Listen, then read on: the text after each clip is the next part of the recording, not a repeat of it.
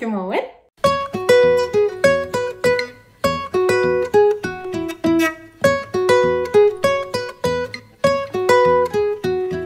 I dag skal vi ud og handle nye ting til børnenes skole. Det er sådan her i Frankrig, at hvert skoleår, der får børnene en lang liste fyldt med ting, som de altså skal bruge i det kommende skoleår. Og så er det forældrenes opgave at komme ud og købe det.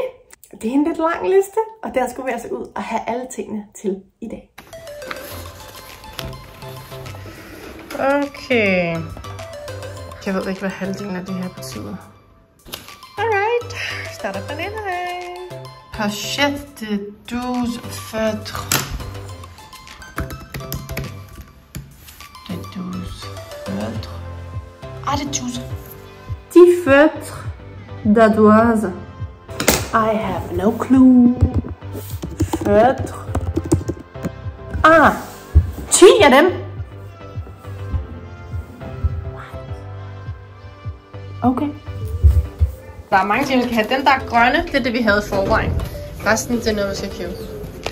Så. What? Der er meget, vi skal købe. Normalt tager vi ikke bilen, men fordi at vi har... Jeg tror bare, jeg har været at køre. La la. Rock and roll, baby. Rock and roll. Jeg trykker altid på den forkerte knap. Nej, jeg klarede det på den rigtige knap i dag.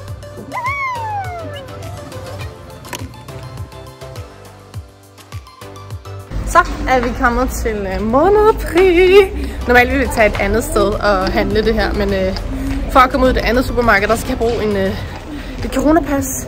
Og det er enten ved en vaccine, og jeg er ikke vaccineret, fordi jeg ikke er langt nok hen i min graviditet. Den anden måde, man kan komme derind på, det er ved at have en coronatest. Men de koster 50 euro, det vil sige cirka 350 kroner. Og det synes jeg ikke lige, at jeg gad at lægge oveni den her shopping experience. Og vi gik vist lidt amok i planteafdelingen. Upsi dupsi. Det er utroligt så mange ting, man kommer for at købe, og så ender man altid med, at jeg havner i min yndlingsafdeling. Ej, prøv lige at se, hvor lækkert man er. Jeg tror, vi skal have sådan noget suppe her, Amélie. Græskesuppe? Jeg elsker græskesuppe. Har vi gulerødder? Det har vi. Yeah! Nu kommer the big job. Så der var franske skoletasker en masse her. Den der. Okay, hvad er det, der gør, at de er så ekstra smarte i forhold til dem, I allerede har? Den er faktisk, jeg synes faktisk, den er flot, den her, Nicolas. Ja. Okay, det kan jeg godt se. Det er super nemt at overskue, hva'? Det er meget fransk. Jeg vil prøve at have den græskesår, så jeg ved ikke. Skal det være den? Ja. Okay, det var første punkt. En gul overstregningstus. Finder du den? Det ved jeg, hvor jeg er.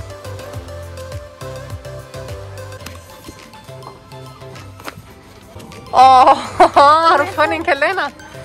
Men der står ikke kalender på din liste. Jeg kan slet ikke finde halvdelen af det, vi skal bruge. Jeg ved, det er her. Det er bare mig, der ikke kan finde det. Now we're talking. Den er sød, hva'? Sang bleu. Så tror jeg også, at vi er ved at være klar. Yeah. Vi har også fyldt vognen op med sager. Yes. Og så er det ved at være tid til, at vi skal hjemme. 274 euro. Så er jeg klar til et skoleår. Du er stærk. Jeg har taske. Super. Nu skal vi bare hjem og have sorteret det hele og sørget for, at vi har husket det hele. Ellers så har vi indtil klokken 6 i aften. Klokken den er nu 3, tror jeg. Den har vi til klokken 6 i aften til at få købt de resterende.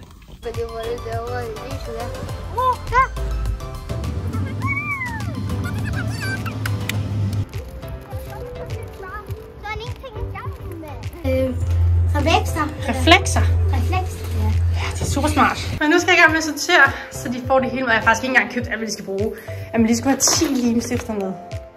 Jeg har kun købt dem her. I Danmark, der får børnene jo alt fra skolen. De får mapper, de får hæfter. Klasserne har som regel også et klassesæt af farveblyanter og tusser og sådan nogle ting. Limstifter, sakse, det er noget, skolen har i klasserne til eleverne. Hernede i Frankrig, der har man selv det hele med. Selvfølgelig har man penalhus og sådan noget, ligesom man også har i Frankrig eller i Danmark. Men her, der skal man altså også have sine egne mapper og plastiklommer og faktisk også sit eget papir med. Og så til at skrive på. Det er altså det, der er den største forskel her i forhold til, hvordan det er i Danmark. Så her har vi bjerget af ting og sager, som vi har købt. De skal have en lommeregner hver. Man kan sige, selvfølgelig skal man ikke ud og købe det her hver evig eneste år, fordi at nu har vi jo allerede købt noget af det, og derfor så kan vi bruge noget af det igen næste år. Det er det samme også med skoletaskerne. Men det, der ligger lidt i det, det er, at hver gang de rykker klassetrin op, så skal de have nogle nye ting. For eksempel skal Nicolas have den her i år. Det er bare en ordbog. Det har man jo ikke i Amélies klasse. Han skal også bruge en helt almindelig kalender. Jeg regner med, at det er til at skrive lektier ind med. Sådan en skal Amélie heller ikke bruge. Det er sådan hernede, at når der starter et nyt skoleår, så er det en helt ny klasse, man kommer ind i. Man tager simpelthen hele årgangen hvert år og laver nye klasser.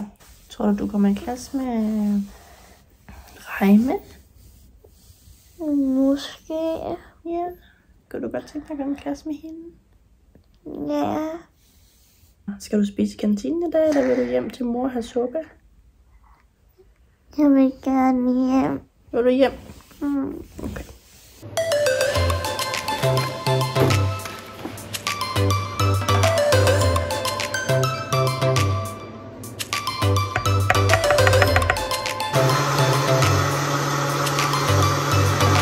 Spændte? Det er skole. Og det er første skoledag.